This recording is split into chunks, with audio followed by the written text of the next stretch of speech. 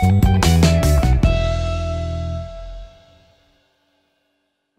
to High School Physics Explained, and today we're going to do how well do you know relativity. So here are a series of multiple choice questions that relate to the concept of Einstein's theory of special relativity. As always, with each of these questions, pause the video, try the question out, and then I'll go through the answers. So let's start with the first one.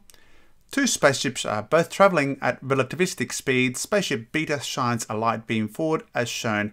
What is the speed of the light beam according to the observer on spaceship alpha? Is it A, the speed of the light beam is equal to c, B, is the speed of the light beam less than c, C, is the speed of the light beam greater than c, and D, more information is required about relative speeds of the spaceships?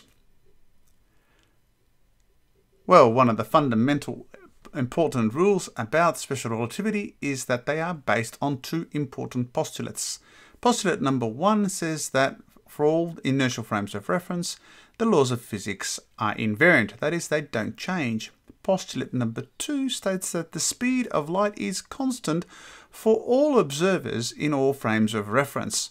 And so that means basically is that if you see light, no matter what you are doing, no matter what the source of the light is doing it, you will always measure it as the value of c, which rounds to 3 by 10 to the power of 8 meters per second. And therefore this answer clearly becomes A. The speed of light beam is equal to c. It doesn't matter what beta or what alpha are doing, you will always see it at c. Question number 2.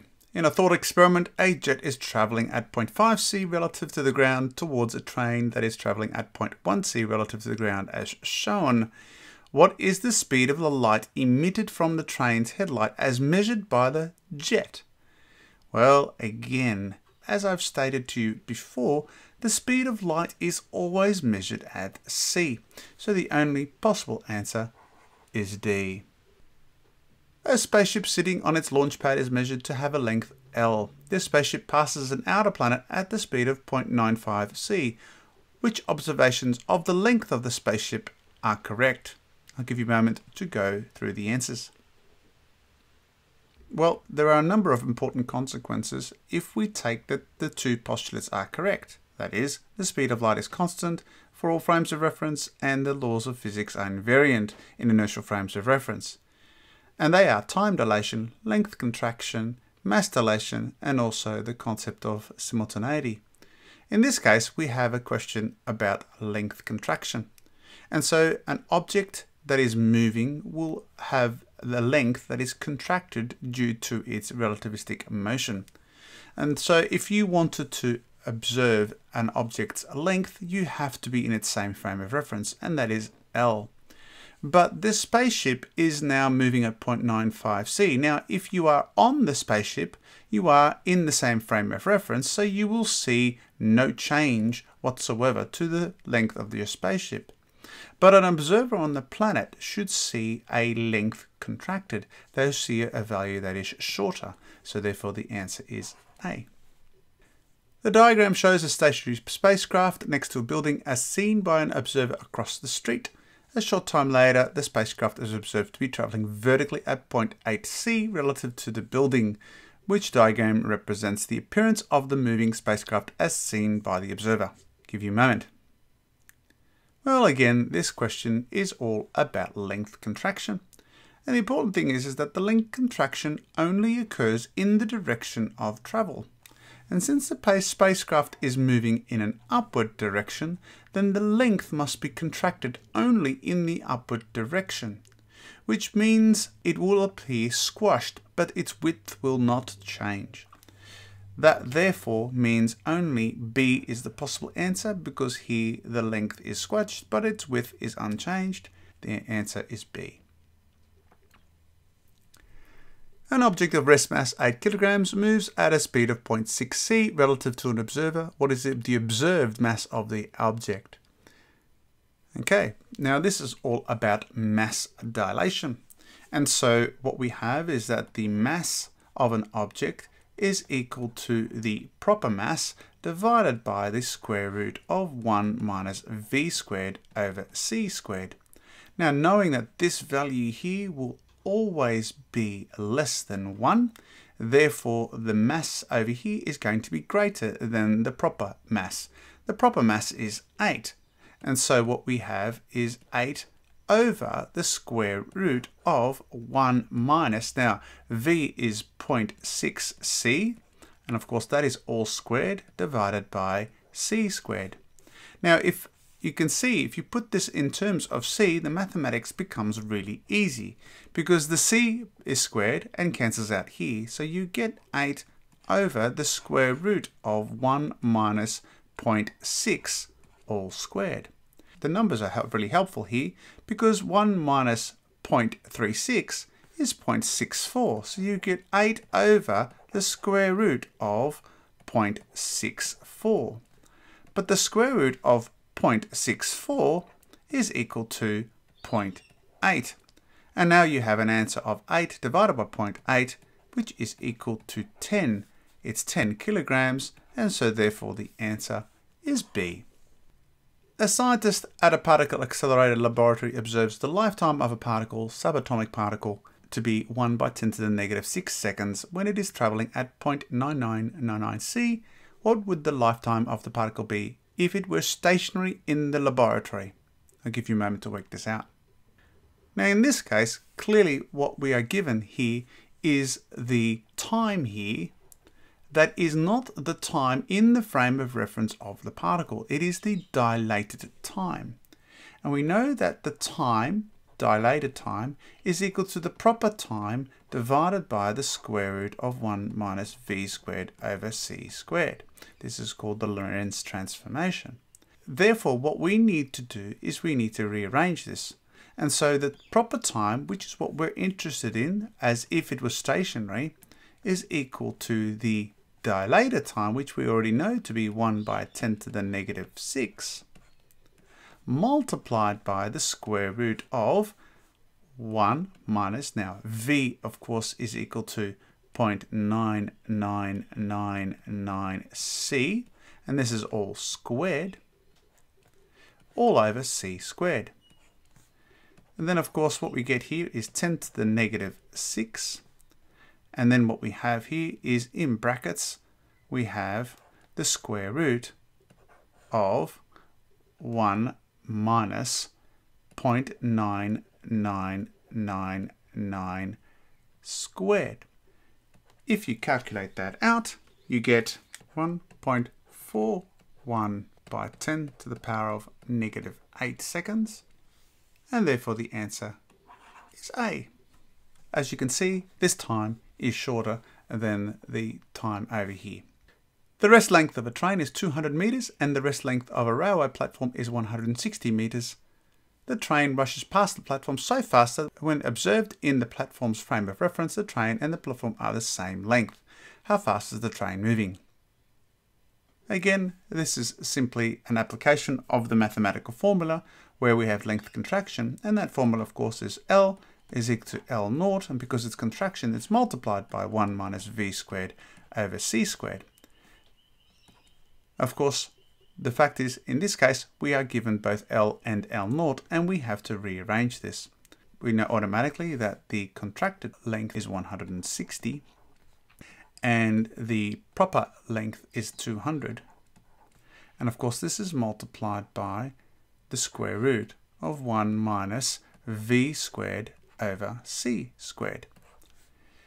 Now, if I clean that up, I get 160 over 200 is equal to the square root. Now, if you notice here, what I'm going to do is I'm going to get rid of the c squared. So I'm going to have the square root of 1 minus, and I'm going to put here the x value. So it's going to be x squared because the c squareds are actually going to be cancelling out, and it's going to make life a little bit easier mathematically. So 160 over 200 is equal to 4 over 5. I can now do that. Now if I square both sides, I get 16 over 25 is equal to 1 minus x squared. Now if I rearrange this, I get x squared is equal to 1 minus 16 over 25. And that, of course, is equal to 9 over 25. That means x is equal to 3 over 5, which of course is equal to 0.6. So there is the fraction of the speed of light. So as a result, the answer is A. A spaceship moves close to the speed of light relative to a planet. The rest frame length of the spaceship can be determined by an observer who is, and I'll get you to read through the answers.